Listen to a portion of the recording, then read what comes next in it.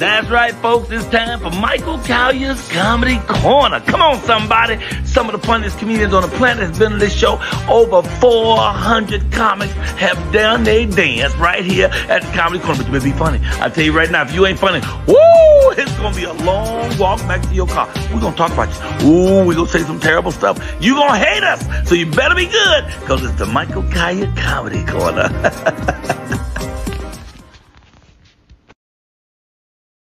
Y'all know this is my favorite part of the show. I had to go get my coffee. This is my favorite part of the show because we don't never know what's going to happen. This is like a potluck. You know, when we first started, Mike, and welcome to the show, we've already put over 500 comedians. But when we first started, it was like, pow, pow, every comic was funny.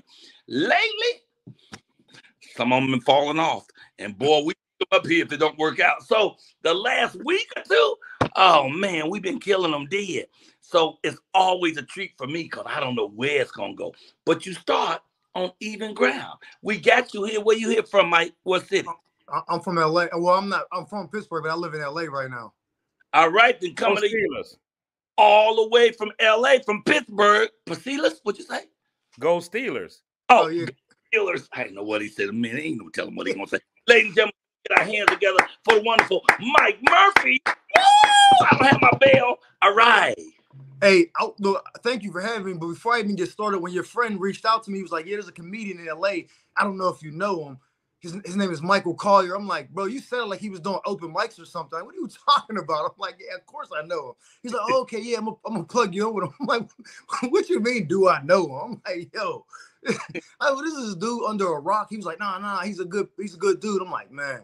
And then when I talked to you, you said, hey, you better be funny because we like to grind them up. I seen you at the Improv, and the dude went on stage and he didn't do any material. And you went up there and you let everybody know how you felt about it. I said, nah, this ain't gonna be me. This ain't gonna be me. I said, oh, that's bad. You already off to a good start. Go on, get him. Hey, so look, you guys can see my beard is absolutely amazing, right? But this hairline, it's nastier than a porta-john after Coachella, right? So I miss having hair because when I had hair, I could pass for a bunch of different races, Puerto Rican, Armenian, whatever DJ Khaled is, those people in the Middle Eastern countries, terrorists. Yeah, them. I could pass for all that, right? You know what I'm saying? Now, with the bald head, it's either like January 6th or like, can he say the N-word? I'm not sure. It's tricky. So I get to LA, I find out that I don't look black enough to black people. This was breaking news to me. Where I'm from, it's either you black, white, or you mix, but then you still black. So this was crazy to me. And I remember the day that I lost my hair like it was yesterday. It was a Friday. I'm going to the gym. Now I'm in there, Mike, I'm trying to work on my chest, build my body up, build up my confidence. I'm about to do my set. My boy says, hold on. I ain't about to tell you what to do. Now listen, anytime somebody says they ain't about to tell you what to do, they about to tell you what to do. He said, I'm looking at the top of your head, and it looked like mine's when I went bald. I immediately got defensive. Hey, bro, you hating. You just mad because you ain't got it. I know my head, it'll grow back. I start treating it like your car. Somebody be driving with you, say, yo, your gas light on. You like, bro, we'll make it. I know my car. That's how I was doing my hair. I'm like, I'm going to just get a line up. It's the top going to grow back. Chill. He's like, I ain't telling you what to do. But then he proceeds to start giving me razor recommendations. Hey, bro, I said I'm going to grow it back. So I leave the gym, right? I'm not in the best mood. I go to my mom's house to get a free meal because at the time I was like financially frustrated, right? Right. So I'm sitting down eating. Now, you know, mom, she's standing over me. She's like rubbing my shoulder, talking to me. She said, you sure is your dad's son? I said, well, what? She was like, you getting kind of thin up top. I almost called her the B word, you know what I mean? Because she's not black, so I almost said it, but I didn't. I reeled it in. I said, nah, you don't know my hair, mom. I'm gonna grow it back. You hating. She was like, all right, baby, I ain't here to argue with you. I storm off, go to the barbershop, thinking I'm gonna get this lineup to prove these haters wrong. And I get met with the same energy from the barber. I sit down in the chair. He like, hey, what we doing with this? What, man? What you talking about, bro? I just need a lineup. In the middle of me explaining that I just need this lineup, I hear what sounds like a camera flash. I turn around. Hey, fam, you took a picture of my head? He showed me the picture like this. Now, this is an angle I'm unfamiliar with, this aerial view. I'm gonna tell you right now, I didn't like what I saw. It looked like the internet service map for Metro PCS. There's not really a lot of coverage. You know what I'm saying? It looked like a thumbprint, like at a police lineup. It was bad. It looked like somebody drew a full head of hair on an Etch-a-Sketch and then shook the Etch-a-Sketch. I said, hey, if you can't save it, you gotta shave it. So he cut it off, and that was that, man. That's my hair journey. That's what I'm talking about. Comedy. That was brilliant. Thank you. Appreciate that man you. came in with the Wooly Willy. you remember the Wooly Willy, Mike? I do. Yeah, that was a PlayStation in your day, Mike. Damn.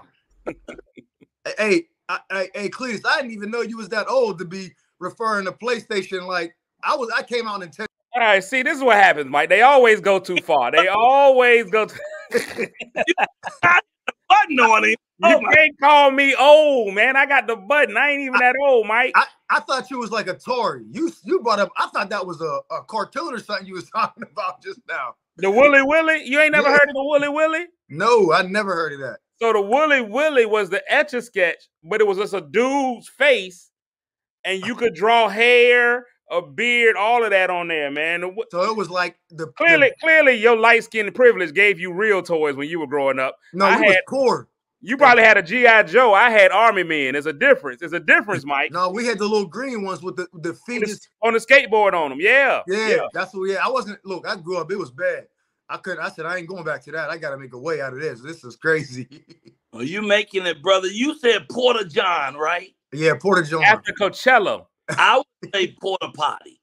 Oh yeah, that's the same thing. But sometimes it's the same thing. But Porta Potty is what most people will hear, and I think it's funnier than Porta John. It's okay.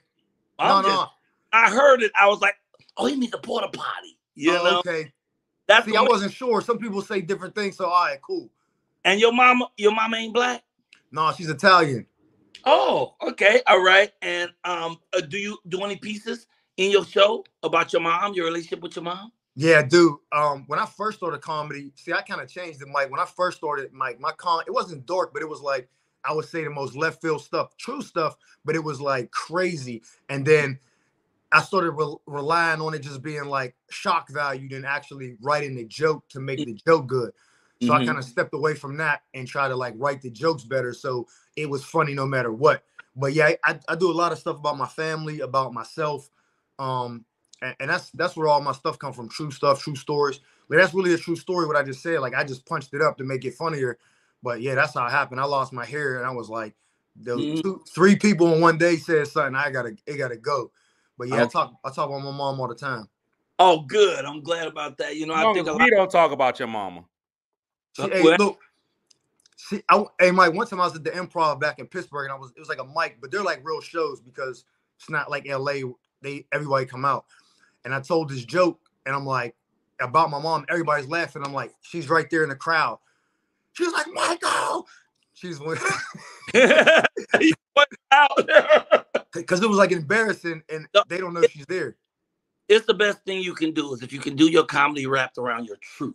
Yeah. Because everybody can relate to real stuff. And if it happened, it happened to most of us. We just did the shows in Philly, and the poor guy on the show with me, he started out as the feature, and a girl was the host MC.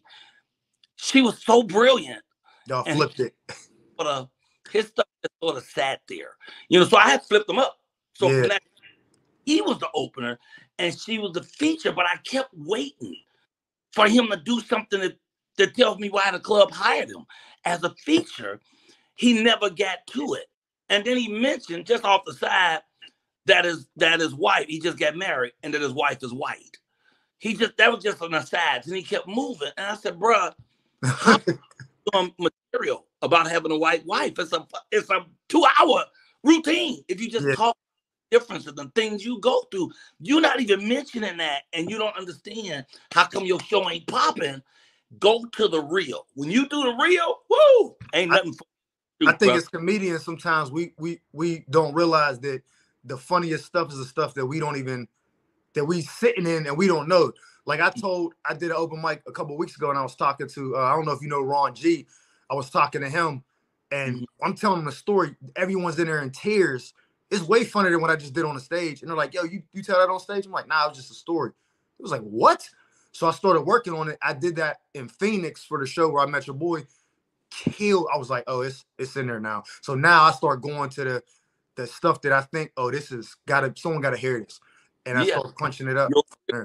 Ron G ain't no joke, dude. That's Ron technician when it comes to this comedy thing. So he be listening real close. And if he gave you that advice, you need to roll with that. What you got to say there, Clee?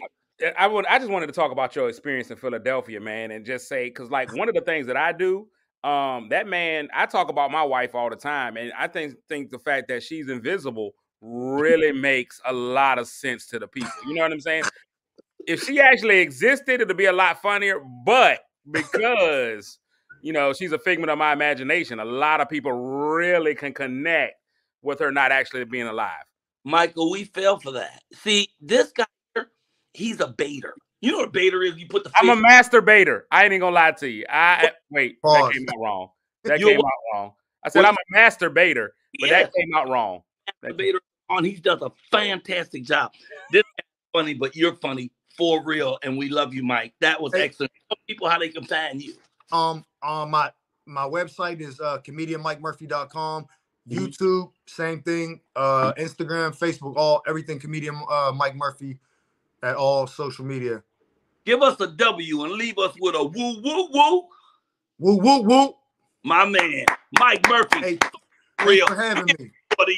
You are excellent. Thank you, brother. Thank you so much. Although we enjoy that type of thing. Hey, brother, have a good